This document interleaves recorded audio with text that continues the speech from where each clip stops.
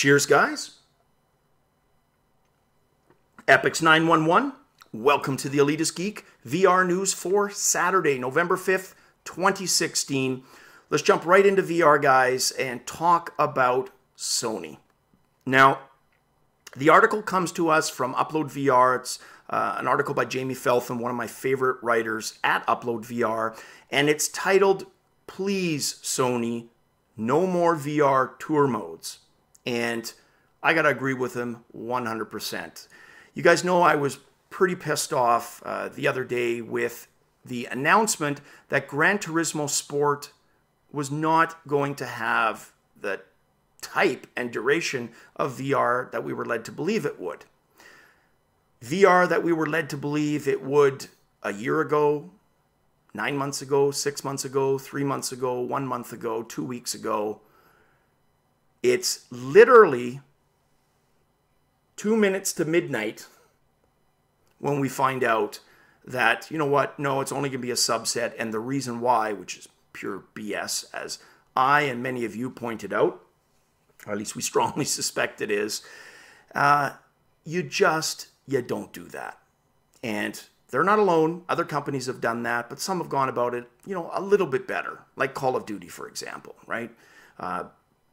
The danger with theirs is that it doesn't really represent the gameplay, that they offer. But from a safe VR point of view for them, it gives them experience. It allows them to monitor statistics, how many people are playing VR. They're going to be able to data mine a lot from that. And that's the approach that Gran Turismo Sport should have taken. Had they come out and said, look, guys, we really want to embrace VR. We're just not so sure about it. We don't have the in-house expertise, but we want to get there. What we propose is this. We're going to include this blah, blah, blah in VR. It's only going to be this long, but it will allow us to, moving forward, get a lot of knowledge out of this and improve and deliver a future VR game. Had they said something to that effect a year ago, there'd be no issue in my books. And I think for most of you, there wouldn't have been an issue. But literally to wait 2 minutes to midnight, yeah, not cool, guys. And Jamie sums it up pretty nice. You guys pointed this one out to me, and I agree, or many of you did, that it should be up to the players to determine what's comfortable or not comfortable, right? Within reason. They could have accommodated that other ways. Personally, my gut instinct tells me it was a performance issue. They were not able to get the performance that they were looking for. They couldn't turn back. They were at a point of no return. They went with lame excuse number one. Just speculation. I could be way off, but it's the most plausible in my opinion. I like his closing statement, Jamie. He goes, much like with new console generations, it's going to be the new experiences that offer something we haven't seen before.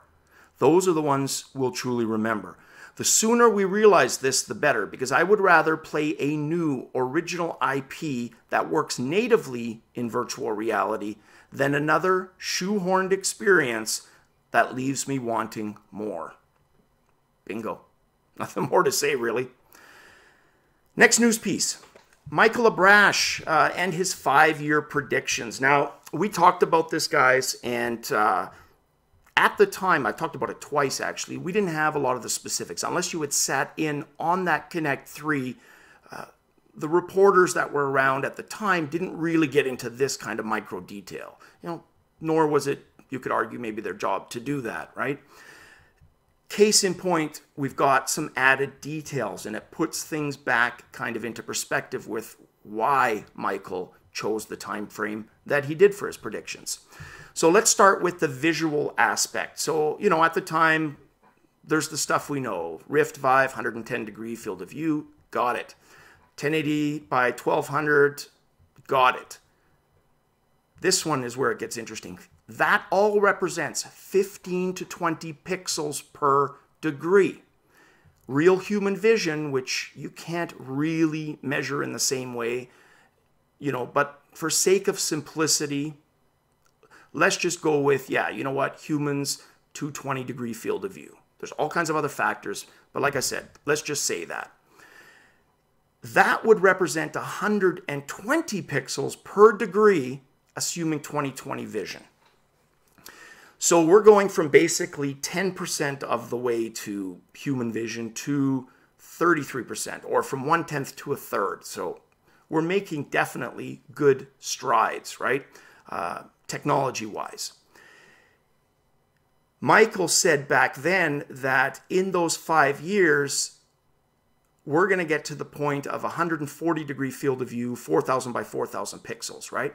But going back to that other stat, what that represents, and it's a bit more meaningful way to measure it, is that we will be at the 30 to 40 pixel per degree framework. Like that's kind of the way to measure it.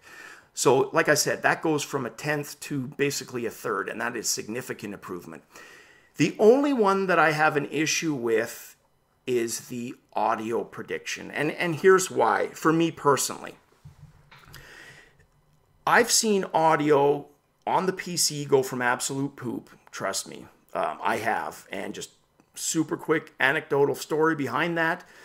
My buddy Exity, who you guys see on Fridays on the videos, him and I sold our Commodore Amiga 500s, beloved machines. I'll say that up front, but we sold it down the river because of gaming, even back then. It was all about the games.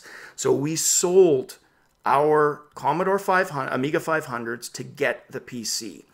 We did it at the same time to benefit from volume discount. We didn't have enough for audio. So for the first, I want to say 3 months, we had to use PC audio for classics like Wolfenstein 3D, or was it out at that time yet? I think it was, whatever the game was. Wing Commander for sure was. And let me tell you, unless you've tried PC Speaker, oh my God, talk about water torture. It was bad. When we finally got our sound blasters, it was just such a relief to not have to listen to the beeps anymore, but it was still inferior to what we had on the Commodore. Until about the mid to late 90s, I would say. That's when things started turning around on the PC side. However, even though you had giants like Creative Labs, by the time we got into the early 2000s, their R&D just really stagnated. They weren't as popular card-wise anymore. And here's a perfect example. Most people, when they're buying a game machine now, the part you hear often talked about the least is audio. Because most people's assumption is, you know what, the 7.1 on my integrated motherboard is good enough. And really, for the most part, it is. But as a result of that, the numbers, the revenue for, companies like Creative Lab just isn't there. Likewise, the R&D didn't really continue at that same pace as it did in the early 90s. So end result, yeah, the audio has not kept up with the graphical side of gaming. And that's going to be the biggest gap to make up, in my opinion, for Abrash's predictions. His controller one, though, yeah, I tend to agree with that. I think controllers are going to get better, but the type of controller like the Touch or that new Vive prototype will probably be close to the norm for a lot of years to come. I.e., that'll be the VR version of like the mouse, right? And lastly, I just loved his workplace concept, because I'm one of those guys who, like I said before, whoever invented the 5-day work week, yeah, I would just love to talk to that asshat.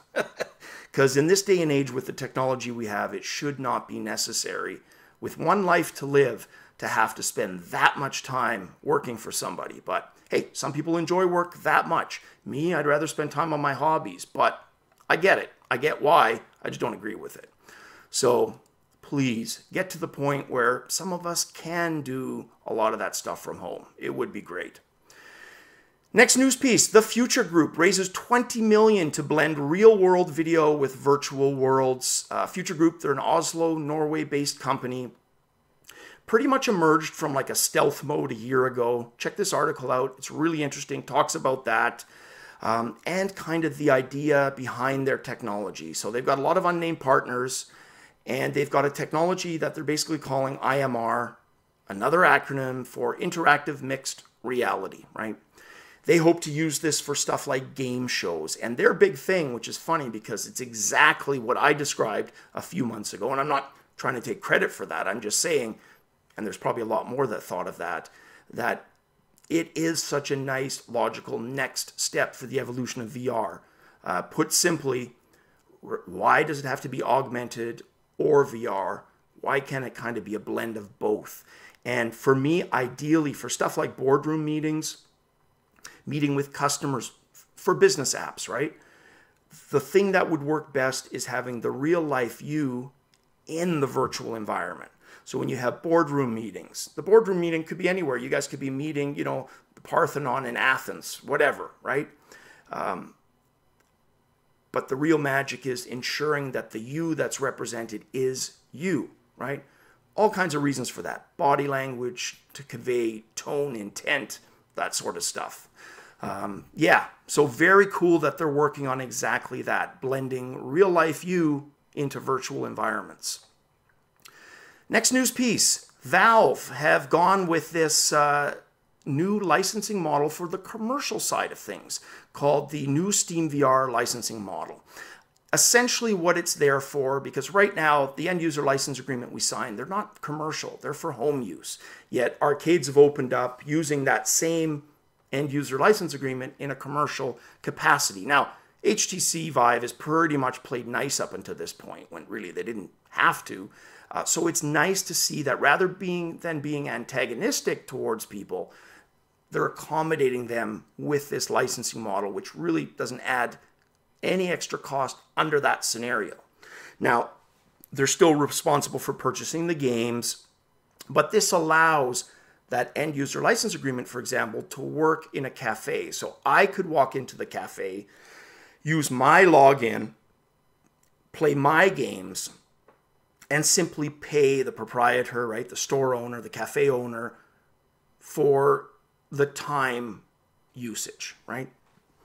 Really like that aspect of it. And like I said, a not an antagonistic way to go about it. So props to them for doing that.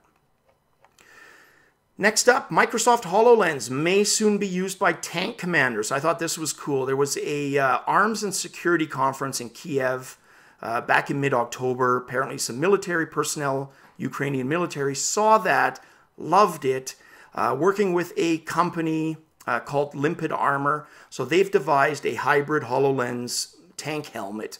And what this essentially does is gives the tank commander a 360-degree view of the exterior of their tank. So talk about really improving visibility. That would be amazing. Not just the visible spectrum, but infrared as well, which would be awesome. And they call it the Circular Review System. So another acronym, but hey, IT acronyms abound, right? CRS, so Circular Review System. And really, why stop there?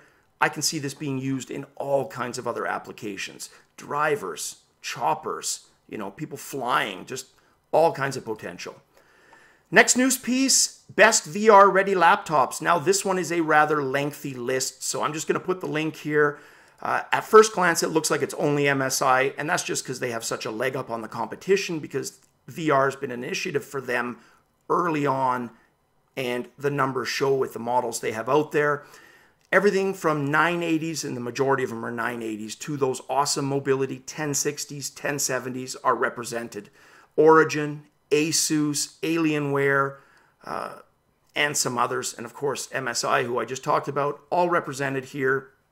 And cost-wise, not so bad. Goes from about $1,400, I think was the low, to $3,000 plus. But not a bad way to go about it if you want a mobile VR solution. Although this next news piece, I like even better. And this is from a company called Zotac. And I've purchased their products before. My 660, Ti 660s were Zotac units. And fantastic. That was one of my favorite SLI setups. That had a lot of life in it, that one did. And they've come out with a new VR Go Mini PC. You gotta check this out. rather than the full laptop thing, they've added the straps to the bottom of this mini PC. So it has backpack straps, but they can be removable, and it's not a full-on backpack. Fantastic SSD drive, which really should be mandatory for mobile VR anyways. Removable battery, which is key. One of the things we worried about and wondered about. So yeah, no power cords. How long the battery is, they didn't say. My guess would be like a laptop battery, possibly a bit beefier, but giving you about 2 hours of gameplay.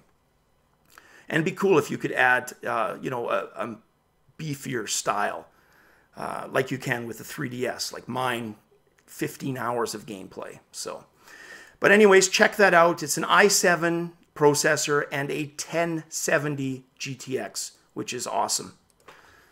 That is the Zotac VR Go PC. All right, guys, that's it for news on this Saturday. As always, cheers, and definitely catch you on the VR flip side.